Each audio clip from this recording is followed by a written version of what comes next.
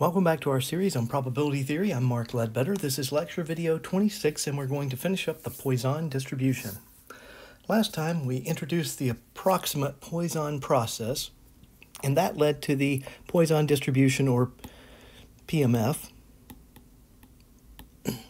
We then talked about we introduced the moment generating function, and then used it to derive the mean and variance. We were not able to talk about the shape because I had a technical glitch.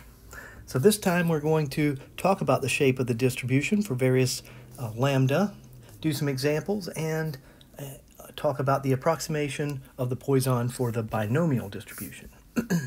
So let's look at the shapes. So what we'll notice is for lambda equals 0.7, we have an extremely skewed distribution, skewed to the right. When we increase lambda to 1.3, we still have a skewed distribution, but now it's not just completely skewed to the left. We do have a little bit of a peak. And we increase again to 6.5, and now we still have a skewed distribution, but it's looking a little more symmetrical, and by the time we get to 10.5, we have a fairly symmetrical distribution. So now let's look at an example. Some of you may not be familiar with older technology that was used to back up computer drives, and it was called a computer tape. And it was known to have flaws. And the flaws were bad records, so files that were corrupted, basically. And we're going to say in a particular situation that, let's say this computer tape has an average of one flaw per 1,200 feet.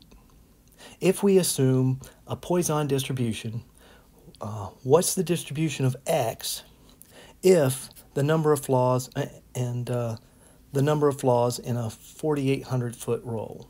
Okay, so we want to know the distribution of x, which is the number of flaws in a 4,800 foot roll. I'll get it out eventually. So let's do that problem right now.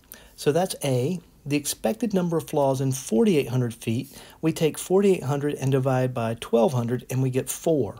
And so E of x is 4. That means lambda equals 4. We take and we into the PMF, and we substitute for lambda. We substitute 4. That's supposed to be a lambda. And so we end up with this as our PMF here. The next question is, what's the probability of getting 4 flaws? So that's the probability that x is equal to 4. So we plug in 4 for lambda, and for x. We have 4 for lambda as well. That gives us 1.195366, etc. And we round that to 4 decimal places and get 0.1954. So a little over 19.5% chance of getting 4 defects. And then we want to know the probability of at most 4 flaws. So 0, 1, 2, 3, or 4. But instead of adding up all of those, let's use the Poisson table with x equals 4 and lambda equals 4. So here's the Poisson. Nope. So let me go find the Poisson table that I thought I had open. Here it is, and we're going to go to lambda equals 4, and so just how you read this is lambda is over here, and x is over down the side. So we have lambda 4, and we have 4, and so we use 0.629 from the table. And so we end up with 0.629, here. All right. Now we could solve this, we could solve B using the table as well. So in this case, we could use probability that x is equal to 4. That's the same thing as the probability that x is less than or equal to 4 minus the probability that x is less than or equal to 3. And so 0.629 minus 0.433 would be our what we would do here. We'd subtract these two. And then we get 0.196, which is fairly close to 0.1954. You see, there is a little bit of difference, but if you're going to use the Poisson table, then write down that you've used the Poisson table. That's where you're getting your information from, so I'll know. Now, the Poisson can be used as approximation for the binomial. So if x is distributed as a Poisson random variable with lambda as its parameter, so this is how we write it. And if we have a large n, then we see that the probability that x is equal to x is approximately a binomial, where we've replaced p with lambda over n. And then you'll see that lambda is equal to np, and that's the mean of the binomial. And remember that the mean of the binomial, mu, was n times p, and lambda is the mean of the Poisson. So if x is binomially distributed with n and p as the parameters, then if we have a large n and a small p, the approximation is very good.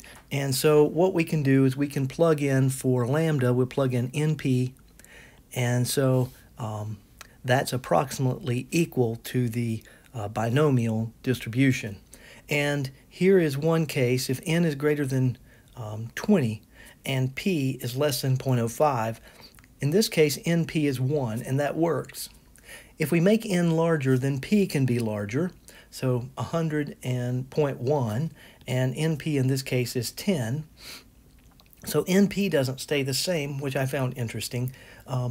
But if you're pretty close to the limits, then you can get pretty good agreement. So let's do an example of a manufacturer of Christmas tree lights, and this manufacturer knows that 2% of its bulbs are defective.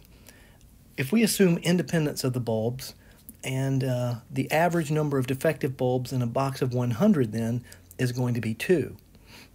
And the defective bulbs have a binomial distribution in 100, 0.02 as the probability, 2 over 100. We want to use the Poisson approximation to estimate the probability that the box of 100 has at most 3 defective bulbs. So the first thing we need to do is calculate lambda, and that's going to be np, and we get 2. And then we plug into our PMF, and we get this as our PMF, 2 to the x, e to the negative 2 over x factorial. We want the probability that x is less than or equal to 3. We could calculate these individual probabilities, but I'm not going to. We're going to go to the Poisson table.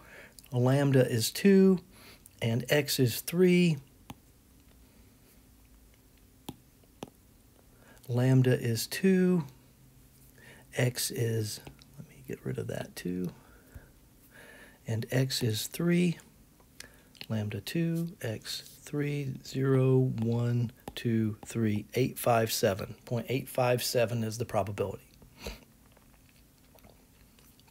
If we use the binomial, and quite a few tedious calculations, because we'd have to do 3 of these binomial calculations, we get 0.859, and so this is approximately a 2% error here, so, or 0.2% error.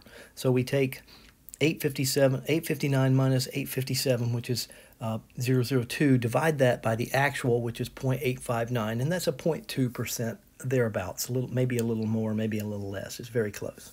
Okay, so that finishes up the Poisson distribution for us. Don't forget to scan your lecture notes before midnight of the date listed on the course calendar. Update your list of distributions, if you will, and you may want to update some formula sheet or something with the approximation information. If you have questions, come to virtual office hours. If you can't come to virtual office hours, email me, send me a picture of the problem and of your work, and I'll be able to help you a lot quicker and a lot easier that way. Take care, and we will see you next time.